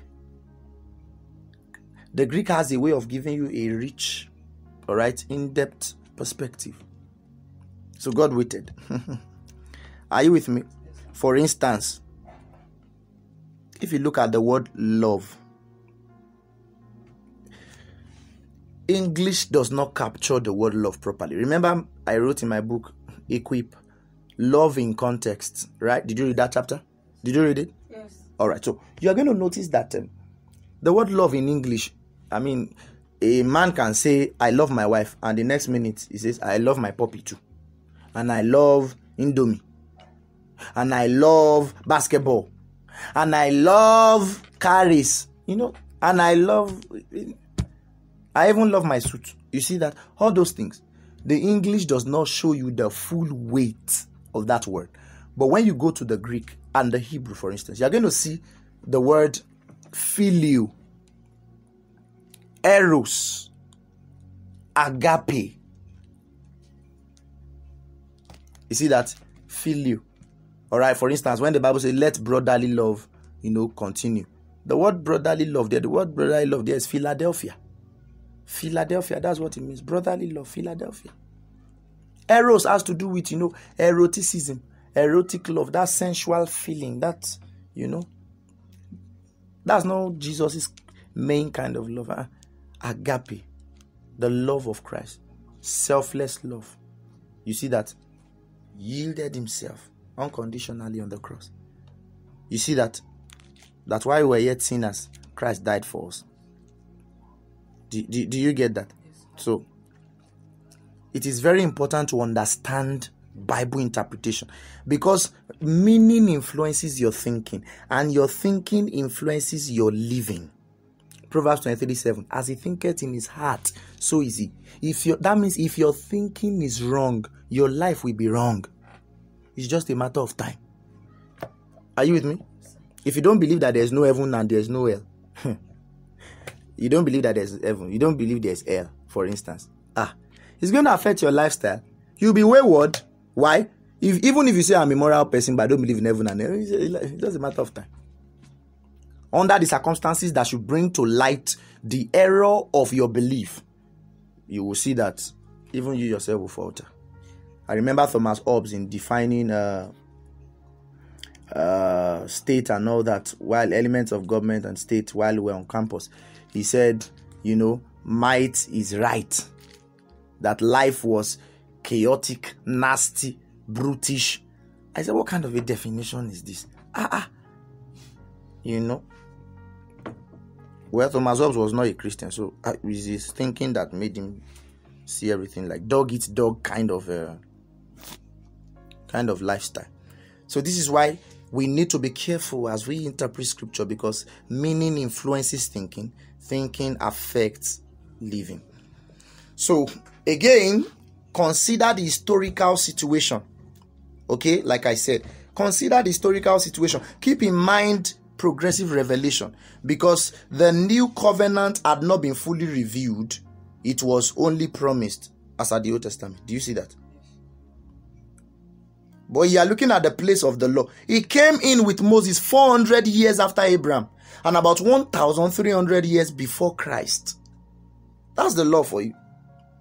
But when reading the New Testament, you're going to find out that, for instance, Matthew shows us a dimension of Christ.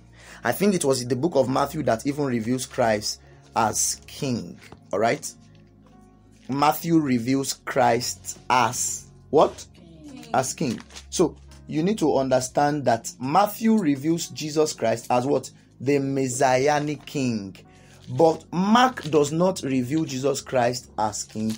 He reveals Jesus Christ as son. Mark should reveal. The theme of Mark should be Jesus Christ as the servant son. You see that? Now, Luke does not reveal Jesus as the servant son as a theme now. He reveals Jesus as the divine human savior. Are you seeing? Matthew is what? King. Mark is son. Luke is savior.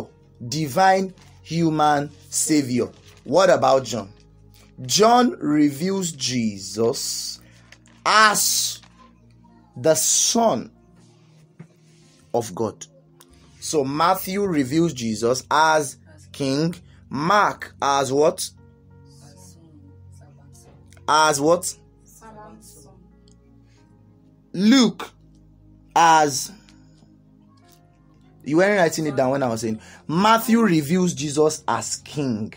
He shows that, that kingly dimension of the Christ. Mark does not reveal Jesus as king. The theme of Mark is Jesus, the servant son. Notice the expression is different from Luke. Mark is what? Servant son. Luke is divine human savior. John is the son of God. Not servant son now, but what? The son of God. Are you with me now? So the book of John, tells us what Jesus said and what he did and what he meant by what he said. Acts shows us church history. The first church, all right?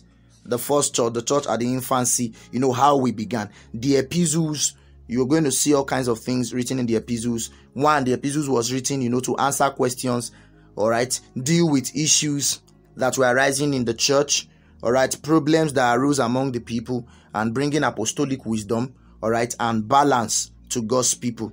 That's what you find out there. The book of Revelation, for instance, what you are going to see. So Matthew, Mark, Luke, and John is what the Bible calls the Gospels. All right, what we call the Gospels.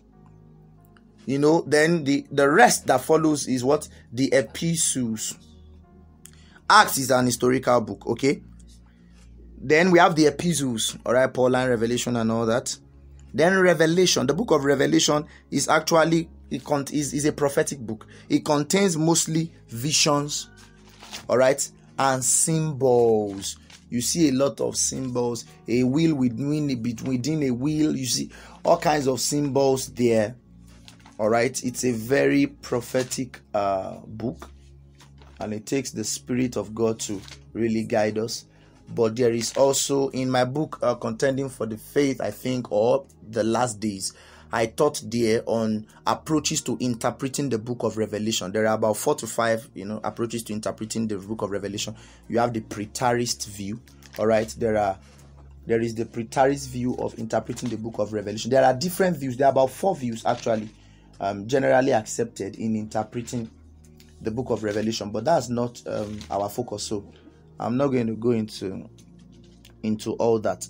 But the theme of the book of Revelation is the kingdom of God in conflict and the consummation, all right, the end of all things and a new beginning. So that's what we see in the book of Revelation. Let's leave that. So keep in mind, all right, like I said, ancient culture, okay, the customs, the cultures, the age, the time at which those things were happening and why they did what they did. Keep in mind also to whom the book was written. Who was the book written to? All right, and their particular situation. James is a Jewish epistle. It was written to the Jews. Most of Paul's epistles were to answer questions and to bring apostolic wisdom. John's epistles was to deal with the effects of Gnosticism. Gnostics. All right, Gnostics have their own belief. Buddhists have their own belief. All right, they are different. All right, secular humanism and all that, addressing different issues. Jude, all right, the goal was to contend for the faith, debunking all those lasciviousness and overstretching the message of grace in a bid to prove that promiscuity and all that, some saying there's no resurrection, things like that. The book of Hebrews, for instance, addresses discouraged Christians, okay, who were beginning to doubt the essential truths and the fundamentals of the gospel. Another thing to consider, number one, I said consider the historical situation, all right. Number two major thing again to consider is the type of literature, all right. And then I said, for example, we have poetry, okay. Under poetry, you're going to be seeing things like, the Songs of Solomon, okay, all right. You're going to see, Psalms, okay, Proverbs and things like that. Number two, you are going to see historical books. You look at 1 Samuel and 2 Samuel, historical books. 1 Kings and 2 Kings. 1 Chronicles and 2 Chronicles. Some of you, I know you get bored when you read Matthew chapter 1 and then begin to talk about the genealogy of Jesus. And you say, what is all these names and Opas, Bildad and Bildad? You say, oh God, tell us, read us. historical books. Okay. Number 3, apocalyptic books. Apocalyptic. Some parts of the book of Daniel, all right, are apocalyptic. Apocalypsis, okay, from the word apocalypsis, it's actually the unveiling of revelation, okay. Apocalyptic book. Zechariah is an apocalyptic book. And of course, the book of Revelation is an apocalyptic book. Number 4, we have what we call parables, right?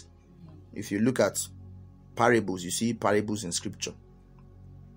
A lot of parables. But especially if you see Matthew 13, okay? Parables. And the goal of parables is what? To illustrate basic truths. Sometimes it can even be just one basic truth. Just to give a parable to summarize it. But also we can bring 500. But parables are to illustrate basic truths, okay? Bring into day-to-day life. All right. For instance, now let's say I want to talk about how that Christians should ignite others. And then I say, okay, I want to tell you the parable of the matches and the matchstick. And then I said, okay, the matches, you light the matches, and then as it touches the other ones, what happens? And then I put 1 or 2 stories to you, say that's a parable. So the goal was to just let you know that the emphasis, the basic truth there should be Christians ought to, carry fire and light others. All right, like a torch. So that's what parable is.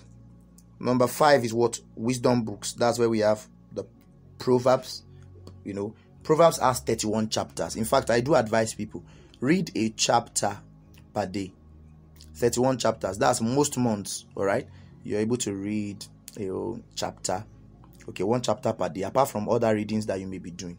It helps you see some important lessons. Ecclesiastes too. Ecclesiastes it's a wisdom book. Ecclesiastes is a wisdom book. And then we have epistles, 6 epistles, 7 prophetic books. So you see the epistles, that's number 6, epistles. Okay, you know what the epistles are? After Acts, what you have there is what? Epistles. Romans, Corinthians, Galatians, Ephesians. Okay. Then number 7, we have prophetic books, like I've said.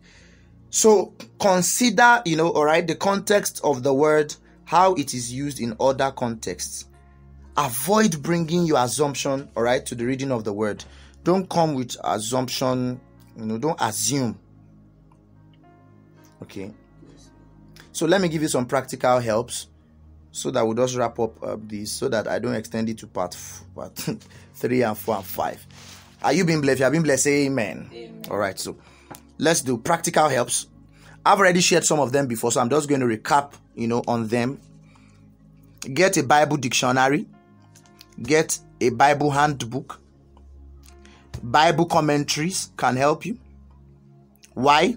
So that you can get the language right, the meaning right, the interpretation right, and the application right. Okay? Read and compare several translations. Some of you have come inside before and you will see that I have like 4, 6, 7 Bibles sometimes on my table. You know what I'm trying to do? I'm comparing, all right, interpretations. I'm comparing translations so that I can get the best, I can get the juice out of that verse. Aim for the most natural meaning, considering the type of literature you happen to be reading. Aim for the most natural meaning. Don't start by trying to be spooky about something. Okay? When you find meaning, that's when your mind is relieved. In fact, Charles Spurgeon said, if a text gets a hold of you, Charles Haddon Spurgeon, C.H. Spurgeon, he says, if a text gets a hold on you, chances are that you got a hold of it. Because when you find meaning, your mind is relieved and your heart is gripped. Martin Luther said the best way to understand Romans 8 is to see its flow after reading Romans chapter 1 to 7. So that means don't just pick a chapter and say, oh, because of that chapter, I want to start from the beginning of that chapter. Sometimes you can even start from chapter 1. So that you can see, all right, the flow. For instance, if yes, we divide the Bible in chapters so that it can help us, we can understand how to quote it and all that and to cite it. Really, if you look at the scriptures properly, you're going to find out that some chapters flow to the next chapter.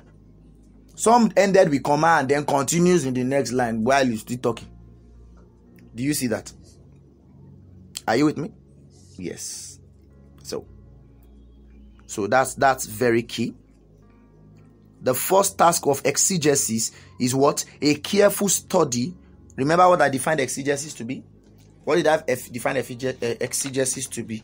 Exegesis is what? Bringing out the basic meaning of a text. Okay, so exegesis, the first task of exegesis is careful study of a text within its context to discover its original intended meaning. You get it? A text within the context to discover the original intended meaning, not our cultural meaning, not what they said, not what the elder said, what the Bible says. Are we together? That's the first task of exegesis. Careful study of a text within its context. There's something we call pretext. Pretext is presumption, is bringing your own preconceived notion and bringing it into the word of God. That's what we call pretext. Don't allow it. Don't encourage it. All right. A text outside its context is called pretext. G. Campbell Morgan spoke about. He said a text outside its context is called pretext. That's not what he's saying, but you are taking it out of it to mean what you want it to. All right. Beware of eisegesis.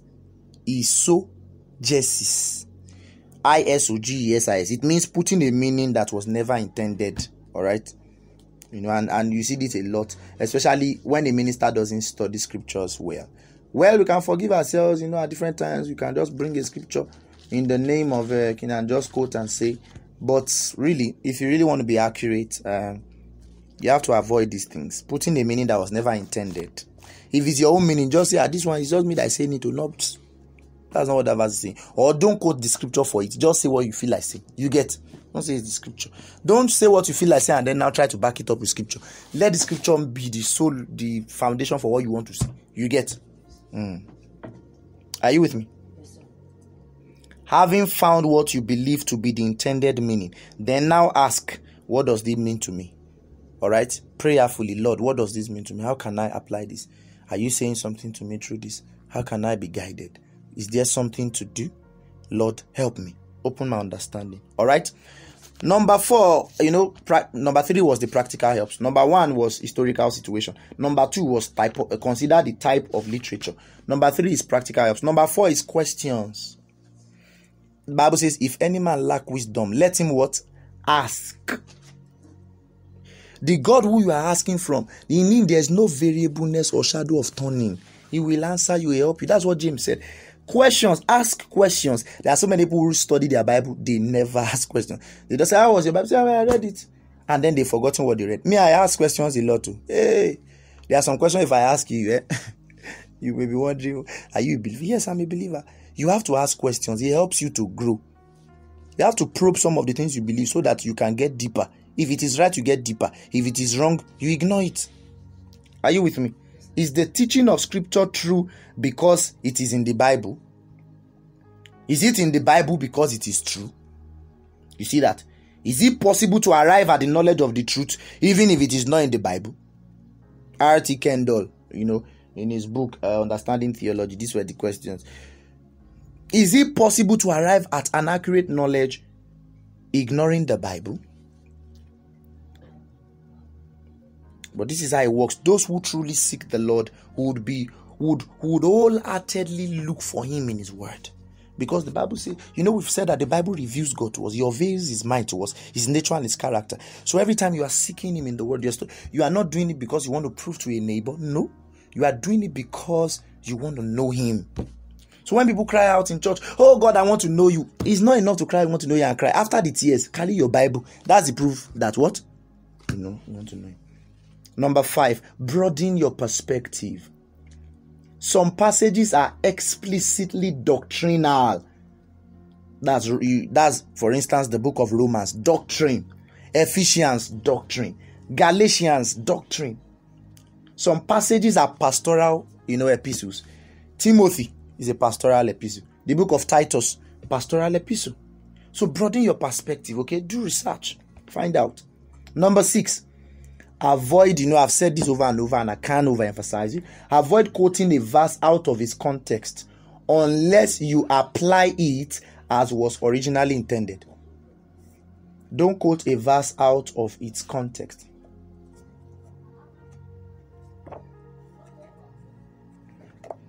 Are we together? Yes, sir. Somebody learning something? Should I give you an example of what I'm talking about? Let me give you an example of what I'm talking about. Give me 1 Timothy 5:23 and somebody else Titus 1:12. 1 Timothy 5:23, please.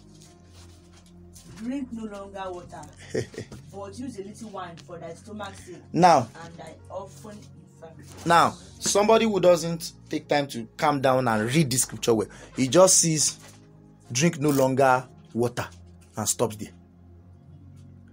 You know what that means? You know what that will do to the person? The person will die young now, right? That means you will say no. Even my Bible says, because every jot of it is the word of God. Drink no longer water. Hallelujah. No, Bible didn't say. No, but you are not with me. Are you with me? Drink no longer water. And then we say the Bible, a new doctrine. Don't drink water again because the Bible said it, but you didn't read the whole place. You see that now? That's taking a verse out of its context. Titus 1:12, please. One of them. Can I hear you well, please? One of them, a prophet of their own said, Cretans are always liars, even evil beasts, lazy gluttons. Did you?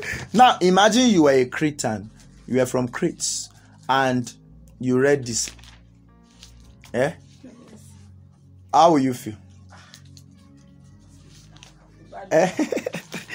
He said, Cretans are always liars. So that means if you are from Crete, well, if you are hearing me and you have friends from Crete, well, do not be offended. Well, who knows whether. Okay, but now that's taking the verse out of context. Do you see that? Are Cretans always liars? No. Are they evil beasts? No. Are they slow bellies? No. People won't read, in context. You just say that means everybody's. 1 Corinthians 7:38, for instance. Let me just show you one more so that as we prepare to pray. Are you being blessed already? 1 Corinthians, please. 7:38. So then, he who gives her in marriage does well, but he who does not give her in marriage does better. Do you know what that means? No. Read it again. So then, he who gives her in marriage does well, but he who does not give her in marriage does better. So that means so if you want to take it literally and don't want to follow context, what will you say? You will advise the father of that child not to allow the daughter to get married. So also then, Amplified Version says, if the father who gives his virgin daughter in marriage does well, and he, the father who does not give her in marriage, he even does better. So who will marry her? Are you learning? So this is how people take it out of it, because it's the word of God. That's what the Bible says. My Bible. That God.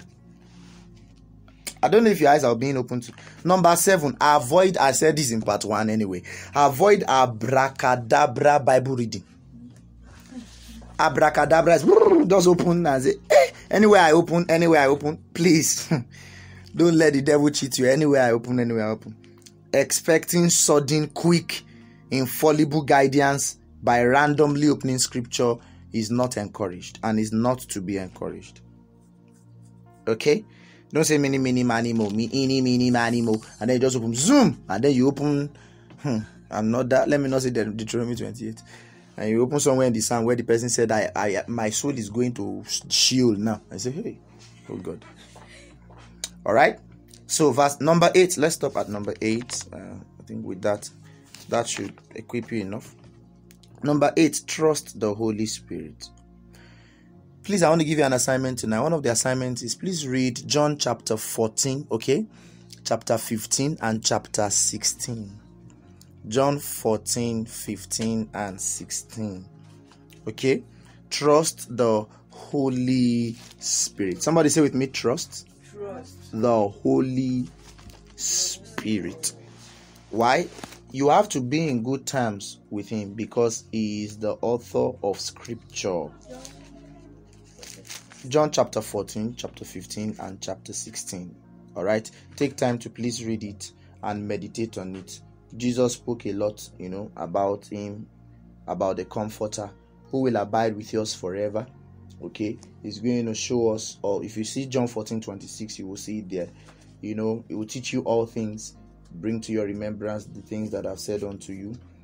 John 14:17 is the Spirit of truth. And why is it called the Spirit of truth? Because he's the Spirit of Jesus, who is the truth. He testifies to the truth. He enlightens concerning the truth. John 16:13. Okay, so this is why the Holy Spirit, came, teaches us and guides us in all the will of God. He bridges the gap between history and experience. He bridges intellectual gap. There are people who are not even very, cerebral sort of, or very, educated, but because they know the Holy Spirit, they have deep understanding of the Bible. Have you met people like that? Yes. You see that? So your experiences are not greater than the Holy Spirit. The harder you work to understand the Word of God, giving yourself, giving your best, giving your time, giving your resources, the more the Holy Spirit will work in the end to clarify the meaning to you and also help you to fulfill your purpose in God as a believer. If you have been helped, say, I have been helped. I have been helped. Now shall we go to the Lord in prayer? We're spending at least 5 minutes in prayer tonight. And can you thank him for the ministry of his word? And thank him for his grace that he has given to us in this season to be partakers of his word.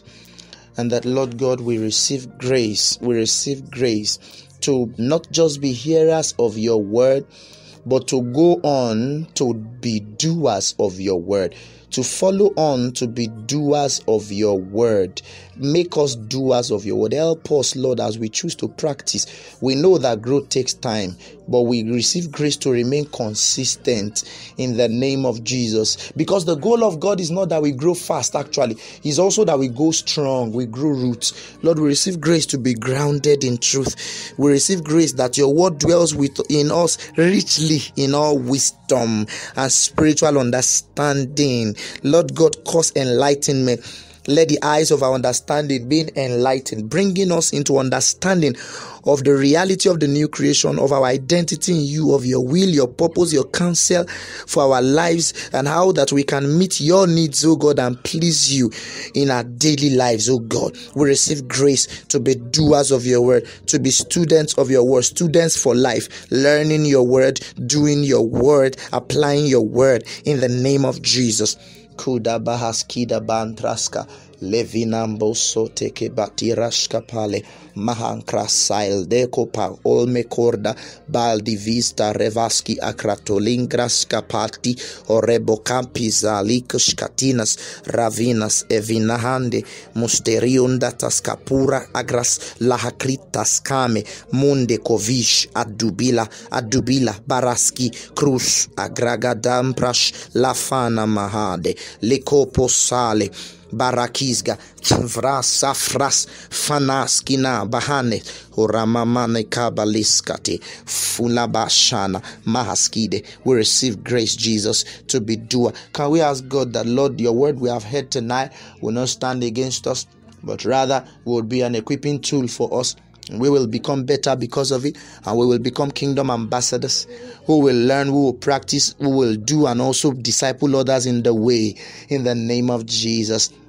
Rabahaska. Can we pray for uncommon appetite in the word, that as we feed on the word, our hunger for the word increases this season in the name of Jesus. The word delivers us from deception in the last days. Bahaski, Robaante, Talavaso, Funeko manate suna marakaba ola bari kaskipa proseleki krahava braktiska bradis. That in the end you will rejoice over us. You will rejoice over us. You will rejoice over us as a result of the profitability of the power and the potency of your word that work in our souls. In the name of Jesus, we choose the way of the Lord, for the way of the Lord is the way of wisdom, is the way of power. Rahaski babala kamonasa zidas. Oh, give him thanks now. Give him thanks now. Father, we are grateful to you. We give you praise. We adore you. We celebrate your faithfulness. Thank you for my friends who have listened to your word tonight. We receive grace to be doers, to practicalize and see results. Blessed be your holy name. Hallelujah. Thank you so much, Jesus. Thank you, Father. Thank you, Father. Thank you, Father. We reject every form of distraction and indiscipline. We receive grace to be disciplined. Disciplined students of the word. We wake when we need to wake. We study when we need to study. We apply when we need to apply. And Jesus is glorified. The brethren are edified. And we become salt and light to a dying world. In Jesus' name we pray. Amen.